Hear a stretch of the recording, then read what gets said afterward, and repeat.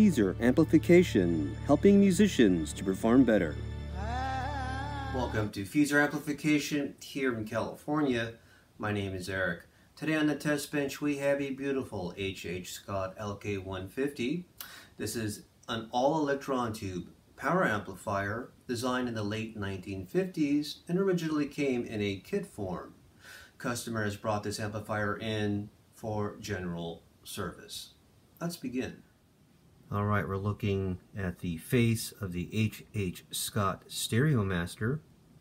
This is the LK-150 model, and this was manufactured as a kit, as a power amplifier kit, manufactured between 1961 through 1964. Customer complaint was the sound wasn't to his liking, the bias meter was non-functioning,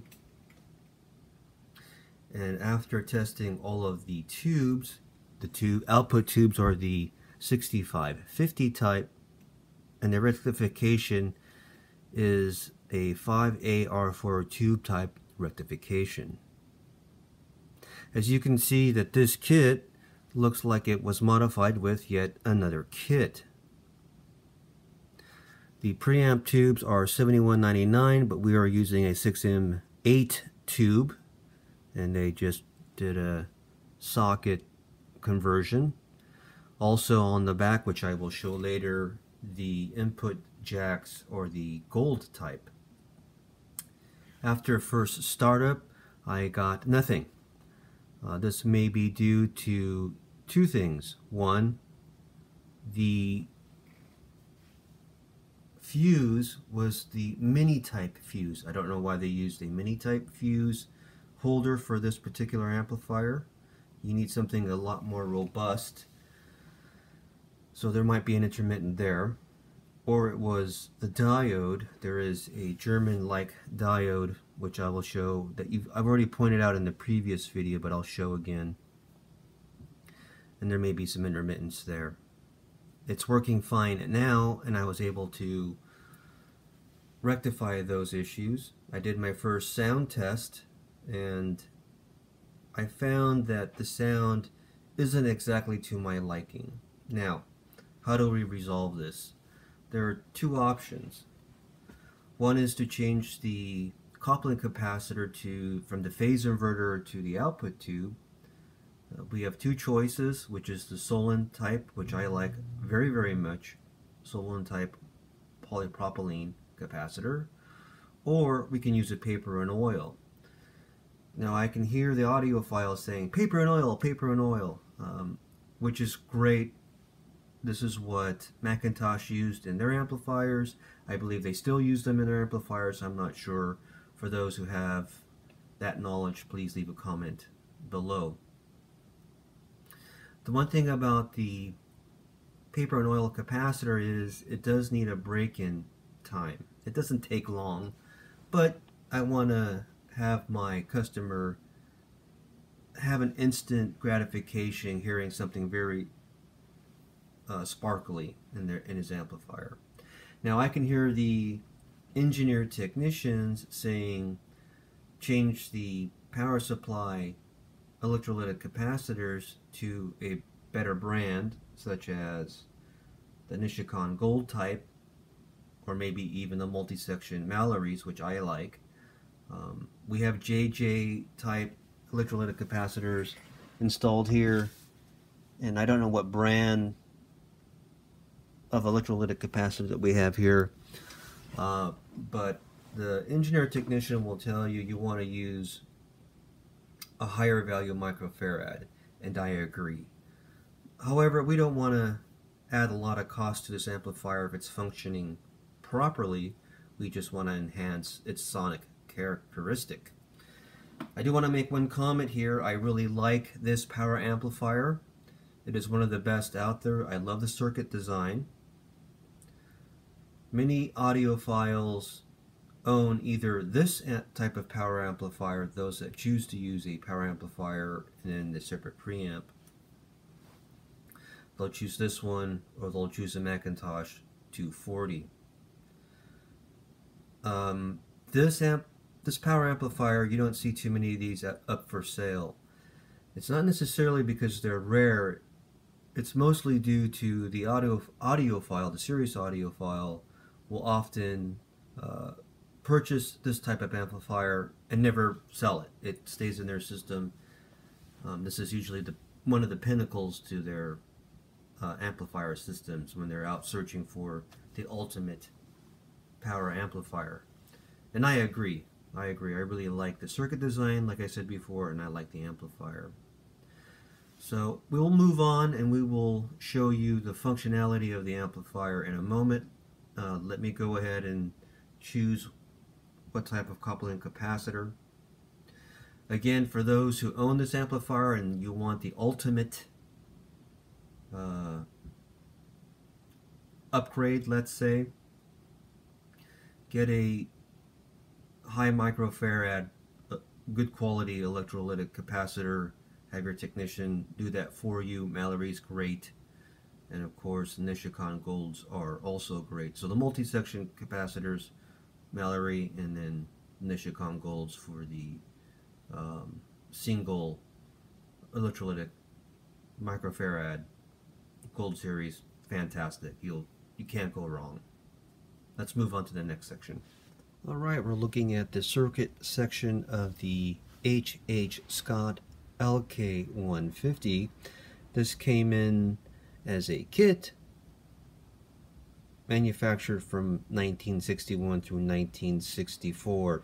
There was no power up originally. Testing the fuse, I removed the fuse and put it back in. That may have fixed the problem, or it could be this diode. I tested the diode and I got open. Tested it again, kind of wiggled some things around and found that the diode was measuring properly. So I'll go ahead and resolder here and here. Looks like somebody burnt the shielding here. But we did deoxide everything as far as switches go. And we also, this was very, very loose. There's a screw here, and I'll show you that screw in the top. It has a brace that you can push it in and it'll secure this. The connectors are connected with screws here and here, so we tightened that up. Yes, and now the bias meter is working. Previously the owner said that the bias meter was not working. So I'm going to go ahead and turn on the amplifier using my Variac, and you have this light bulb coming on, and that illuminates the bias meter. So I just wanted to show you that. You can see here we have these large coupling capacitors here. I think these are fine. I'm going to I'm not sure what type of coupling capacitor this is. I don't think it's a paper and oil. It could be. I don't think it's a polypropylene. It's probably a polyester type. I'd like to use a polypropylene and or paper and oil. This will enhance the sound dramatically. You can see we have some modification as far as capacitors, electrolytic capacitors go. There's one what looks like original can capacitor. However, all the other capacitors, the can capacitors, have been replaced by a former technician. You can see this is mounted with an epoxy, and I'll show you the topology as well. There's another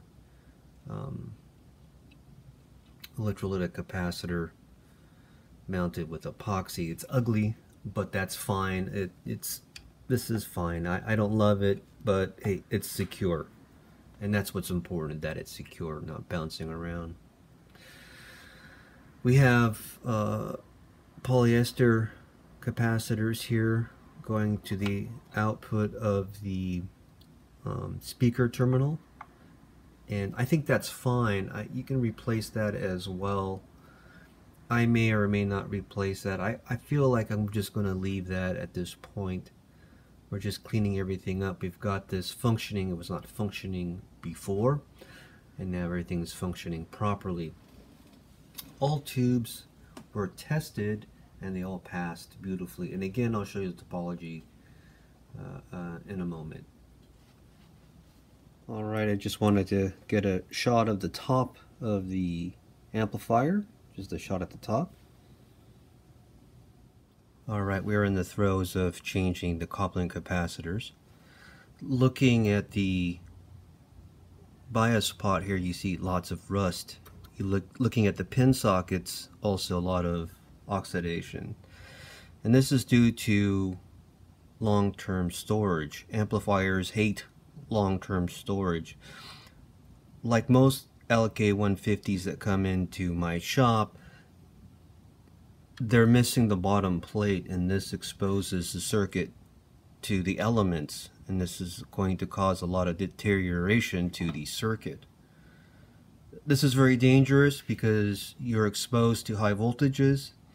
So if you move the amplifier and your fingers reach under and touch anything here, you're going to get a big shock, so it's not safe.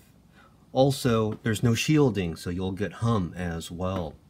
So we will have to remedy this somehow. I'm not exactly sure how we're going to do this, because this is a modification that can be expensive. We're talking hours here, so I'll discuss that with the customer in the future.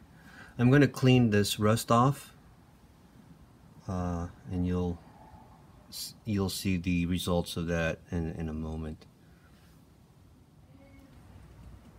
I'm going to change this wire here. It's going to stay the same location, but this looks weird. I just want to clean this up a little bit. This is just for my own preference. A lot of oxidation here, rust as well. Again, this is because there is no bottom plate and we see a lot of exposure to the elements. Alright, we have replaced the coupling capacitors, and I chose the paper and oil 0.22 nanofarad. Coupling capacitors, paper and oil. So all of you audiophiles out there should be pretty happy about that choice. I replaced this wire. I cleaned up all of the connection points. They were caked with flux. The person who put this together was not a technician.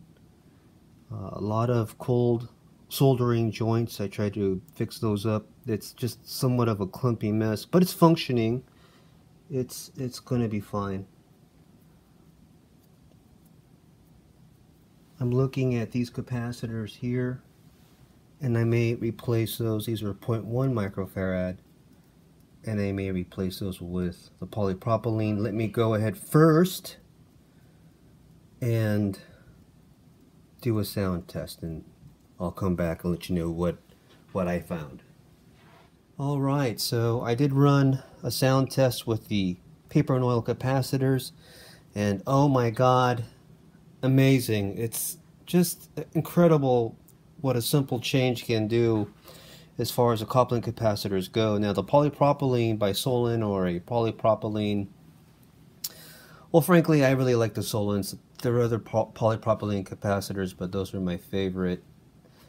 But my most favorite are the paper and oil. These are military type from Russia, and the sound is spectacular. It has this really rich harmonic swirl to it, and that was pretty much right away. As the minutes went by, it just got richer and more harmonic, characteristic that is known for these tube amps.